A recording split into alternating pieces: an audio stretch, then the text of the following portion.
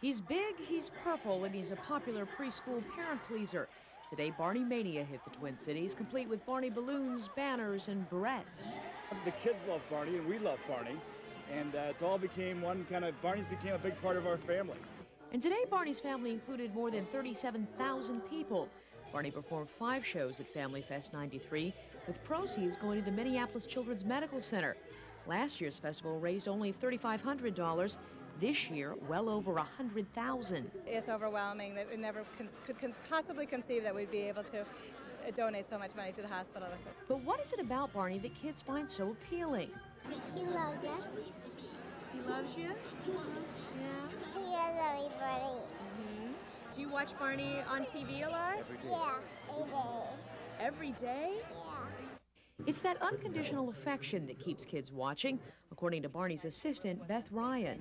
They love people that love them, and Barney unequivocally, without question, without any demands, loves them for who they are, and they know that. And that's especially important for children with disabilities.